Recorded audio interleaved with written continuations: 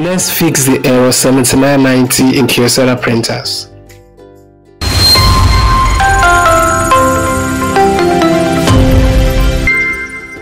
So this is a Kyocera printer and it's giving us this error 7990. Now the problem has to do with the waste bin. The sensor on the waste bin is indicating that the waste tank is full. So we are going to remove first the cartridge, and then we are going to remove the drum unit. This is a drum unit.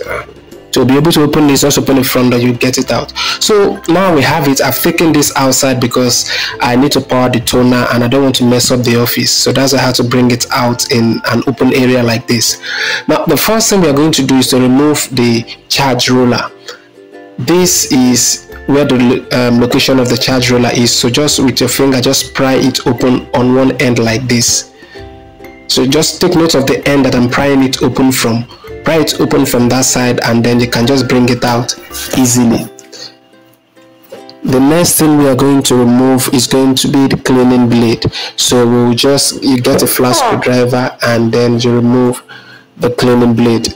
That's exactly the way I'm doing. So you position it this way and then you just unscrew the screws there. There are actually 2 screws there. So you remove the cleaning blade.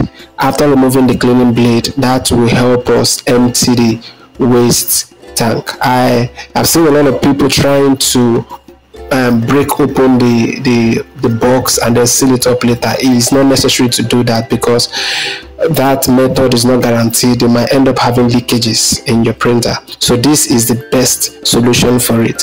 So once you remove the cleaning blade this way, the next thing you do is to pour out the empty waste. So the empty waste is located inside this here. So I will just gently tap the container and then the empty waste will just pour out of the container. So I will just keep on shaking it, and once in a while I will just tap it because it is waste, so most of them might have clogged up. So I will just tap it once in a while and then just shake it generally so that all of them comes out. You can see that this is not something I can do in an office area, so that's why I have to bring it out in the open and then pour it out somewhere where I can easily recycle it. So I'll just continue to tap until all of them is out. Then I will just gather the waste and put it somewhere in the dustbin. So I'll continue to tap it gently this way until all the waste is out. So in case you haven't done already, like and subscribe to the channel. We have great videos on how to fix all kinds of office equipment, from laptops to printers, inverters, CCTV, scanners, PABS, and all kinds of office gadgets. So this particular fix works with all kinds of Kyocera printer. Once it gives you that error, just know that it has to do with the waste toner. So all you need to do is just to locate where the drum unit is and then get the waste toner out.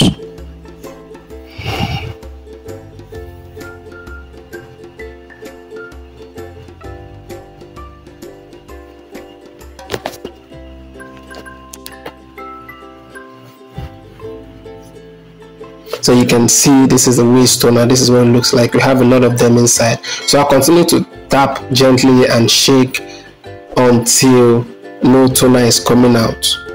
So once you notice that there is no toner coming out again, then you replace the charge roller and the charge corona and the cleaning blade.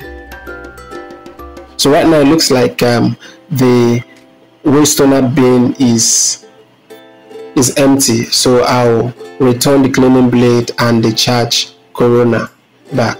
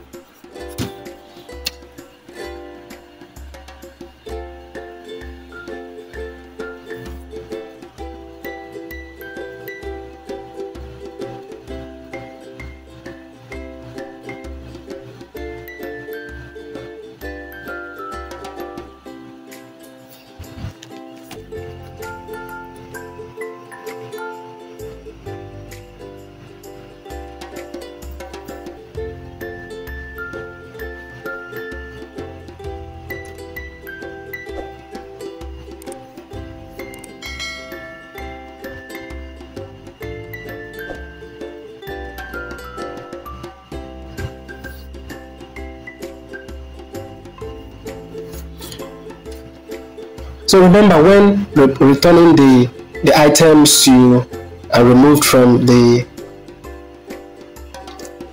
drum unit, you are to replace the cleaning blade first, then the charge corolla. So you replace the cleaning blade first, and then you replace the charge corolla.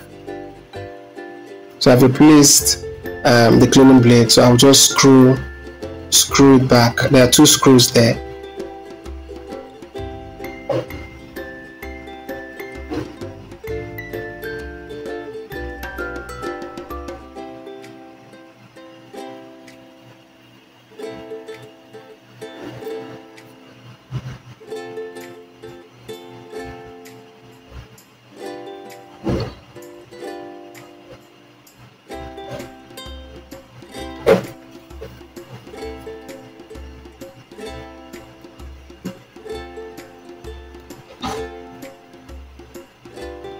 So remember, this side goes in first. So just take note of the side that goes in first, so that you don't get to break the charge corona. You have to be very careful.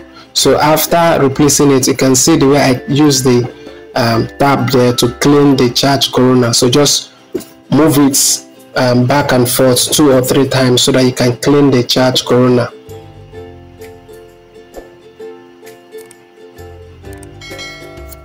Alright, so that is done now.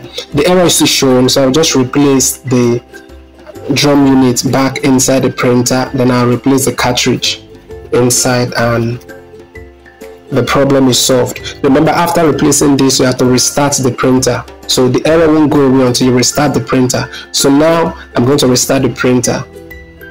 Okay, I've restarted the printer. You can see that there's no error there, and the printer is printing fine. So thank you for watching. I'll see you some other time.